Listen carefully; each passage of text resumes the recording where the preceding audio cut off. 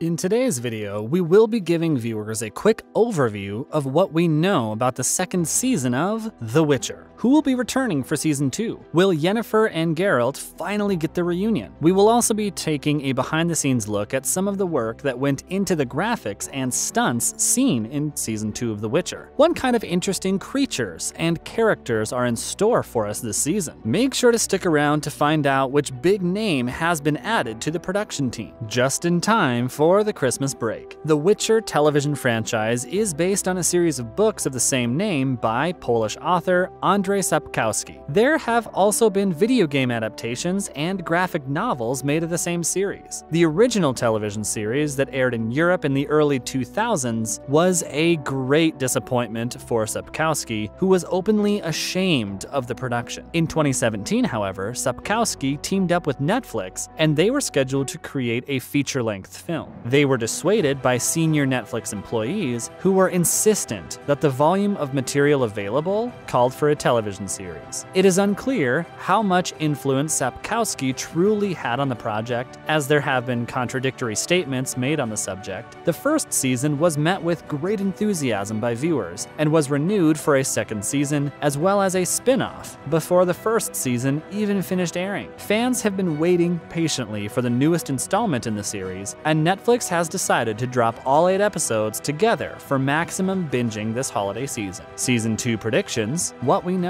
The events in the second season of The Witcher are parallel with Sapkowski's novel, Blood of Elves. Fans were excited to see the teaser trailer drop back in July 2021. In the trailer, we see that Ciri and Geralt have united, as destiny has foretold. The events that led up to this point were presented in a dizzying way, and the timeline of the first season jumps back and forth. It seems like for the most part of the new season will play out in a pretty linear way. Geralt takes Ciri on a long journey away from Sintra after the city is destroyed by Nilfgaardians. They travel to a sort of fortress called Kaer Morhen, where we see Geralt greet some new characters warmly. The fortress has training equipment, and it looks like the folks who were waiting there for him are fellow Witchers. We see Geralt hand Ciri a weapon at one point, which means that she will be honing her combat abilities as well as her magical ones this season. The actress who plays Ciri, Freya Allan, enjoyed doing most of her own stunts and learning sword work in preparation for her fight scenes. One of the reasons why Allan has been able to play Ciri so successfully is because she feels a sort of kinship with the character. She has said that I mirror Ciri in regards to the fact that she's so eager to train and do most of the difficult things she can do and fight. She really wants to do more than she's allowed to yet, and that's essentially me. I'm like Ciri. I want to do everything. Will Geralt and Yennefer unite this season? A couple months after the initial teaser, Netflix dropped a full-length trailer for the second season of The Witcher. In this trailer, we get confirmation that Yennefer is alive and well, so to speak, and will definitely be getting some screen time in season 2. She appears to have been captured after the battle at Sintra, however, alongside some other familiar faces. At no point in the teaser trailer do we see Yennefer reunited with Geralt, so it's possible that he may think she's dead for the majority of the new season. However, they have been spotted filming scenes together during production of season 2. Fans everywhere are absolutely dying to see them back together again. Tissaia appears to be making a comeback in this season, and the relationship between her and Yennefer after the Battle of Sintra has been significantly altered. She has come a long way from referring to her as Piglet. In a sneak peek released by Netflix, we see the two women having a serious conversation. At one point, Tissaia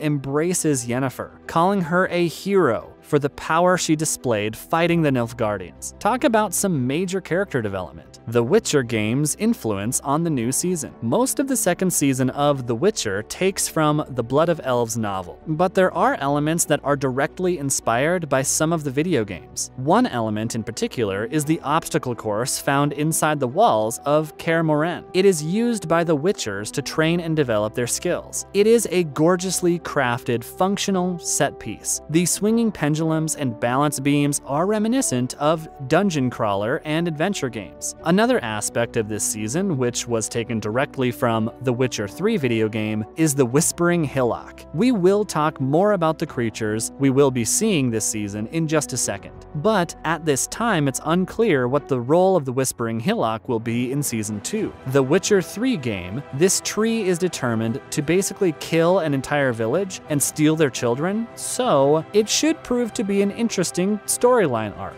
If you're interested in finding out which big name has been added to the production team, make sure to keep watching. What kind of creatures will we be seeing in Season 2? The new season appears to have a significantly larger budget than the first. There are multiple examples of some really well done graphics, especially the ones that bring the creature characters to life. This season, we will certainly see our heroes battle some exciting new enemies. Some of these characters are humanoid and are played by actors wearing facial prosthetics and costumes. In the trailer, we see Ciri and Geralt come face to face with a giant animated tree. This is the Whispering Hillock, and it's actually a demon that's been trapped within a tree. When elements are to be added post-production, it often requires some sort of physical object or scaffolding to help the actors film a believable interaction with these non-existent elements. Onlookers had reported that the crew had set up a massive piece of equipment for Henry Cavill to fight during the filming of Season 2, so we're definitely looking forward to the episode. In the teaser trailer, we saw Geralt getting swooped by some sort of flying creature, which is difficult to see in the dark. We know now that there will be vampires in the second season, and this is probably the bat form that some vampires take. Another individual can be seen that looks like a sort of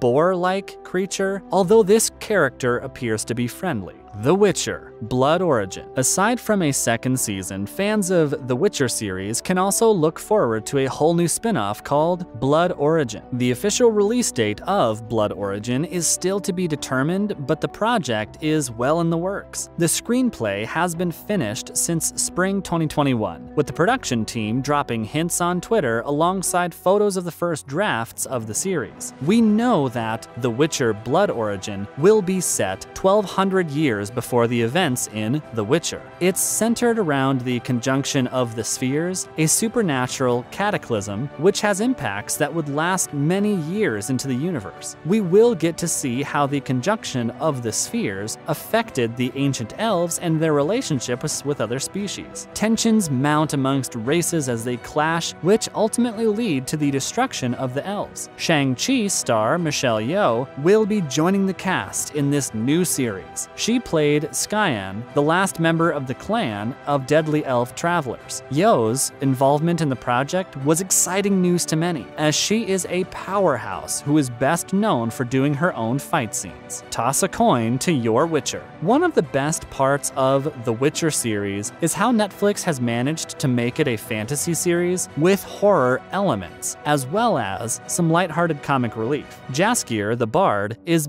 probably one of the best examples of this. He follows Geralt around, singing songs about the world they live in and the various adventures they go on. One of the songs, Toss a Coin to Your Witcher, became an immediate hit. Its extreme catchiness is due to the combination of folk and pop styles. A quick search online will lead you to multiple covers and remixes of the song, including some heavy metal and piano covers. One of the composers who wrote the song has surprisingly been replaced for the second season. Joining the team this time around will be Joseph Trapanese. Trapanese first started working on films when he collaborated with Daft Punk to compose the soundtrack for Tron, which is arguably the best part of that whole movie. He has since worked on a number of films and albums, and is currently working on another one of Netflix's fantasy series, Shadow and Bone. Are you excited as we are for Season 2 of The Witcher? That's all for today. Thanks for watching.